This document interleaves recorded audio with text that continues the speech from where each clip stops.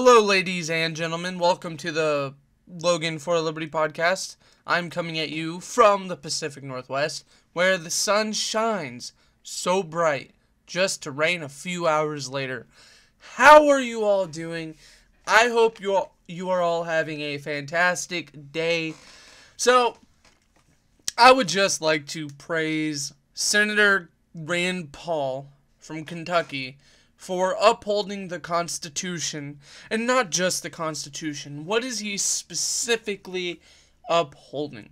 Well, Rand Paul, as you all know, I'm a fan of his father, Ron Paul, but Rand Paul is upholding not only the Constitution, but the specific tenets that were listed in the Constitution, or alluded to in the Constitution, that are directly related to what we should consider the most important elements of our government, or even quasi-libertarian or classical liberal, or even the rhetoric of the Republican Party, and that is limited government, checks and balances, decentralization, and a distribution of power, if there is to be a centralized power. So, I don't feel like I need to beat you on the head with a lecture about what the Constitution says, what it means, but I do think it is important to sort of get the fundamental gist down of what's going on here. So before I get into the story, actually, let me read a little bit of the article so it all makes sense. Let me give you the context, and then we can parse what is going on. The Senate, this is from Fox 12 Oregon, by the way. Fox 12 Oregon is one of the news channels in my state. So this is how I found this out, and then of course I saw an article from Fox News, Reason Magazine, the Libertarian Republic, and I read all of them to see if there was any key details that I needed to miss, and some of them had more details than others did. So I will start with the Fox 12 article, which is from kptv.com. So, the Senate likely now has enough votes to pass a measure blocking President Donald Trump's national emergency declaration after Senator Rand Paul signaled his support for the resolution of disapproval. "I can't vote to give extra constitutional powers to the president," the Kentucky Republican said Saturday, according to the Bowling Green Day News.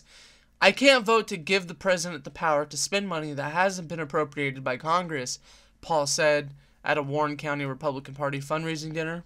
According to the newspaper, "We may want more money for border security, but Congress didn't authorize it. If we take away those checks and balances, it is a dangerous thing."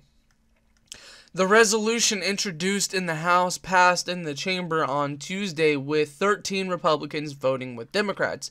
And just so we make this clear, one of the congressmen who voted in favor of the resolution to block Donald Trump's national emergency was a person who is considered to be an ideological ally to Rand Paul, and that would be Justin Amash, who is a congressman from a district in Michigan. I'm not quite sure which district, I couldn't tell you. But there's three main people in Congress that are really considered sort of similar ideologically, who represent sort of a more libertarian-leaning group. That would be Senator Rand Paul. That would be Congressman or Representative Justin Amash from Michigan. And then Representative Thomas Massie from Kentucky, also where Rand Paul is from. All three of them give lip service to libertarianism. They mention libertarianism. Thomas Massie is a little more reluctant to embrace the term libertarian, even though he has used it before. Rand Paul is sort of in the middle. He's a little more He's a little less reluctant to call him a libertarian, but he doesn't call him a full-on. He gives a lot more lip service to libertarianism than Thomas Massey does, or maybe on the same level, it depends. Justin Amash, on the other hand, has entirely embraced libertarian as opposed to libertarian-leaning Republican. So, what Rand Paul said was extremely important, and let's parse it. I can't vote to give extra constitutional powers to the president. I can't vote to give the president the power to spend money that hasn't been appropriated by Congress. So, what is he doing here? Well, let's read the last sentence. We may want more money for border security, but Congress didn't authorize it. If we take away those checks and balances, it is a dangerous thing. So what is he doing? He's saying that I agree with the idea or the notion that we need border security, and that we may even need more money allocated to the border for fencing, some sort of wall, units, border agents protecting the border. He's saying that he agrees with these basic principles, but he's also saying, but you know what is more important than what I believe on the southern border? The Constitution that I was sworn in to protect. The Constitution that every politician, mostly Republicans, give lip service to. The Constitution that the Republican base always brings up when talking about the Second Amendment. What Rand Paul is doing is he is saying, listen, I get that we want some more border security. I even agree with the proposition to allocate money to border security. But if it didn't come from Congress, then it is unconstitutional. So not only is he upholding the Constitution, he is upholding, as I said earlier, the basic tenets that this country was supposed to be founded on, the thing that the Constitution alludes to, and that is limited government. Not just limited government, but as I said before, decentralization of power. So, centralized power, a central government, was resisted in our country's history, which is why we had the Articles of Confederation before we had the Constitution of the United States. And then this is partly, not the entire reason, but this is partly why the South, the Confederate States of America, wanted to break off from the Union. That's only part of it. Yes, slavery had something to do with it. But that's not the point of the conversation today. Basically, even though a central government was established, James Madison, who was the proponent at the time for central government, a more powerful government, so the United States could be a more perfect union, he still recognized, and definitely the anti-federalists recognized, alright, fine, if you have a central government, then let's at least keep the idea of decentralization on the table here. You're attempting to centralize the government, but let's decentralize it. They all have this sort of agreement. Now, how far it went from decentralization to centralization, what powers the central government would have, how it would operate, they had some differences. James Madison was no Alexander Hamilton, that's for sure, but at the time he also wasn't an anti-federalist. So, what did we get? We got the three branches of government that each have equal but separate powers. They each have what they're supposed to do, and Congress is the branch of government that is supposed to allocate resources, set the budget, implement taxes. This isn't supposed to be the job of the president. So what Rand Paul is doing is he is upholding these values that Republicans supposedly believe. But yet they don't even acquiesce. They surrender willingly. They're not reluctant about surrendering to presidential executive power. So, that's what I mean by when I say Rand Paul upholds the Constitution. And let's be clear, so let's go to the Libertarian Republic article, which adds a little more context, which is even more important. In the speech given at the event, mainly praising the actions of President Donald Trump, Senator Paul made an interjection about his thoughts on Trump's national state of emergency, saying it would set a dangerous precedent. He made this statement in front of 200 Republican politician supporters. I can't vote to give the president the power to spend money that hasn't been appropriated by Congress. We already read that. Paul said just moments after drawing applause for his praise of some of Trump's policies and his ridicule of some congressional Democrats.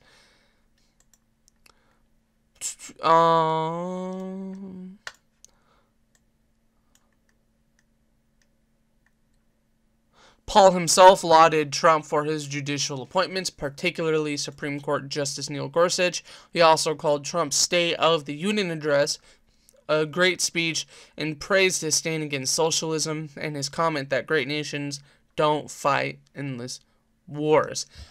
So this context is extremely important, especially when talking about why Rand Paul is opposing Trump on this particular instance. And the reality is, this important detail is that Rand Paul kind of agrees with Donald Trump about border security. This isn't one of the what Democrats do where they give lip service to the border and border security whenever a Republican is not in office. He is giving lip service to border security and everything else even when Trump is in office. But he's saying what is more important than what I want is the law of the land, the law that governs us, that I was sworn in to protect. I keep repeating myself. There was another point. Oh yeah, so partly how I found this was I read my local news, KPTV or Fox 12. Fox 12 is the channel that is on cable. But the website is KPTV, although the logo says Fox 12 to try to mend any confusion out there, try to make it make sense. That's what they're doing, nonetheless. So I decided, all right, well, let me see on Facebook, because obviously my local friends who are into politics, especially my conservative friends, are going to read this and they are going to have opinions. And a lot of my conservative-leaning friends love to praise the Constitution, especially the Second Amendment, but they tend to throw everything else out when it's beneficial to their belief, meaning they don't care about the Constitution or the law of the land, which I would typically say, alright, fine, whatever. Just be honest about that. But they argue in favor of the Constitution, so I decided to see what my friends were posting, and I decided to read the comments under the KP12 article on Facebook, and it was brutal. Republicans and conservatives were calling Rand Paul a traitor to America and a traitor to Republicans. And stuff like that. And then, of course, trying to justify Donald Trump's national emergency. But they miss one focal point is, alright, fine. Rand Paul is a traitor to Republicans. He's obviously not a traitor to Americans, because he believes in border security, which most Americans do, but he also is opposing Trump on the national emergency, which half of the voting base also does. So he's not betraying anybody. But you can make an argument, as I said before, yeah, maybe he's betraying Republicans. But if he's betraying Republicans by upholding the Constitution, then what does that say about Republicans, especially ones who campaign on constitutional values? And what's disappointing is, alright, I expect Republican politicians to throw out the Constitution. But what I don't expect are Republicans or conservatives who praise the Constitution to then fall in line with the politicians. And this is why there's a resentment in two-party politics, in the two-party system. You know, when you hear people talking about the two-party duopoly, man, this is part of the reason. Because all these people talk about what their values are, and then they vote for politicians based on their values, right? But they ignore when the politician doesn't believe in their values. They make excuses for the politician voting against their values, or they're lying about what their values are in the first place. Or maybe they're not lying, but maybe they are telling the truth about their values. But then I have to ask the question, what the hell do you know? You obviously don't know what your values are if you give lip service to the Constitution, to these values of limited government, decentralization, and checks and balances, but then you are mad when somebody upholds these values just because it disagrees with an action that you want done now. And then this is where we get into the territory where they start justifying the national emergency that was set on February 15th by Donald Trump. It's not a national emergency. A national emergency would be a huge invasion from Mexico's army. A national emergency would be an asteroid hitting right in the middle of the United States, or on the East Coast or the West Coast, therefore just wiping out the entire coast. A national emergency would be a super tornado that just rips across the entire country, just like one of those cheesy asylum sci-fi movies. By sci-fi, I mean Sci-Fi Channel, not science fiction. I don't know why I had to make that detail obvious.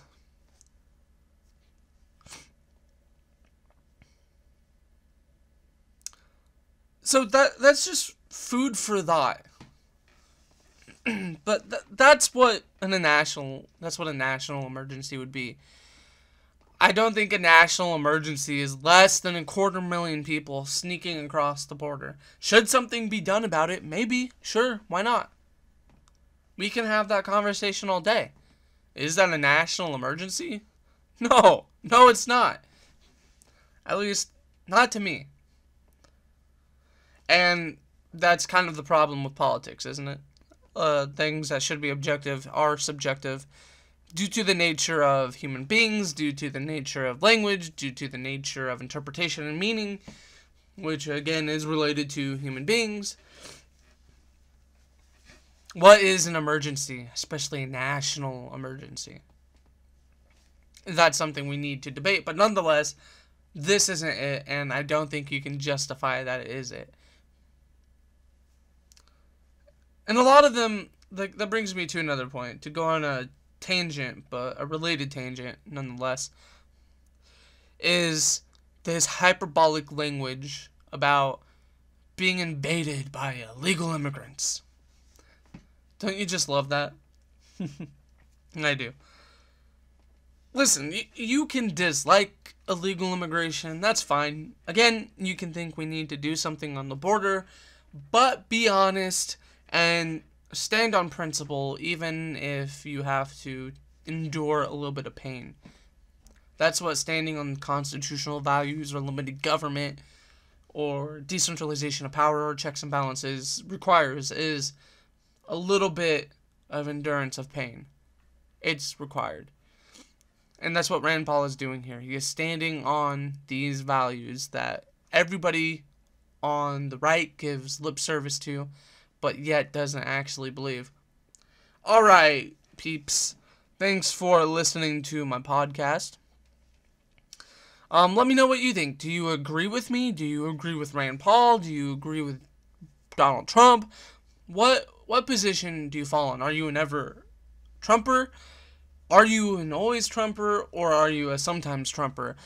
And I guess here's the main question that I want to ask you.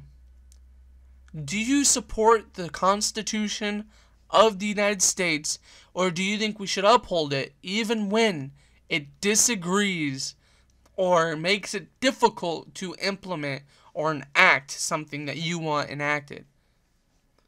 Serious question. Let me know in the comment section below.